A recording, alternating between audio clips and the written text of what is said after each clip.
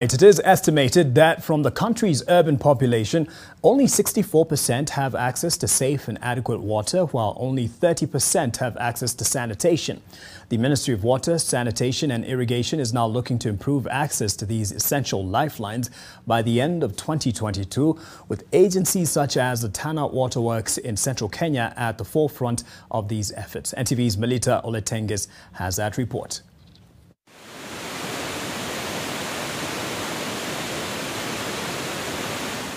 Water is the driving force of all nature.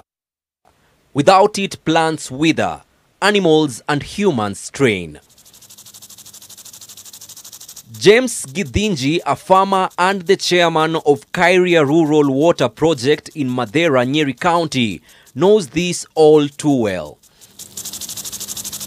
The project is one of 4 such initiatives under the improved Madera Community Water Project that serves a population of 17,000 people here. Walitusaidia na mambo mingi ya mfereji. Yetu by then ilikuwa mfereji ya zamani ambaye kama hii inatumika kwa sewage, kwa sababu wale wazee wako wana pesa mingi ya kununua. The farmers in Madera now utilize the water for domestic use and irrigation. The yields, they say, are rewarding. Now the project hopes to nourish close to 25,000 people. Unajua mtu akishiba, the excess which is much, watu wanauza kwa market kama Karatina, ingine inaenda hata Nairobi. Kwa hivyo watu wamepata kazi actually. Huwezi kukuta watu wanaladalada hawa youngsters kwa sababu wamepata maji kwa wingi. In Chehe, which is also a part of the Madera Community Water Project, a 140 million shillings project to lay water pipes is ongoing. The project has created employment for 1,500 people, with 70 million spent on direct labor. The project is 90% complete and is estimated to be up and running in December this year. The beneficiaries do not only get the benefit of clean water for domestic use and irrigation use, but they do get also direct earnings, wages on a day basis to be able to then improve their socio-economic status. Schools within the community have also benefited from tap water and host huge water tanks that also serve the community. And this water has really helped our children. It has made our environment very enabling for learning. And the cleanliness, the standards are very high. We appreciate. We thank the national government for the provision. The Tana Water Works Agency also set up hand washing stations at the school to help with the fight against COVID-19. A 500 million shillings Kerugoya Kutu sewerage project is in progress.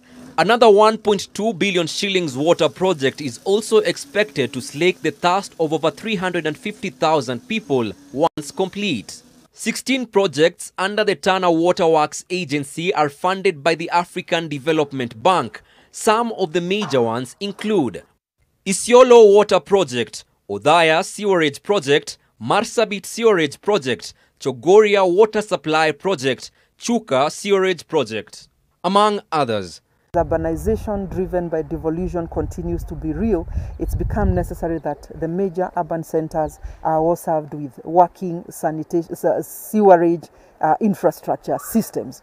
And that is why currently we have 39 towns across the country again, all where we are investing in sewerage plants. Apart from the construction of water intakes from streams flowing from the Mount Kenya forest, water harvesting in the dry areas is key. Walls built around this huge rock collect water that trickles down to the tank below. Every drop of water in the dry season is precious and is hard to come by in such a torrid area. For that reason, it is important to collect water in the rainy days. And this rock catchment and reservoir tank here in Kiaranthi is now acting as a lifeline of sorts for residents here. Tulikuwa tunashota maji kwa mto wenye wazisho riba yenye unaenda unachimba hapo kitu kama kilomita 5 kuenda chini, kitu miezi 2-3 inakauka. It's a very needy place. We don't have any other alternative source of water, and we decided to construct this rock catchment to harness the rainwater. It's assisting the neighboring schools and the people out there. But even with the strides made, there's still a long way to go in achieving water security. The government have competing needs, and therefore we may not be able to be allocated all the resources that we require so that we can develop the water supply. Unregulated abstraction of water could deplete this resource. What we advise them is that we merge all those interquarks to actually to 3 of them so that they're able to abstract efficiently. The infrastructure for water supply and irrigation is aimed at nourishing farmlands to boost food security efforts. Melita Oletenges, NTV.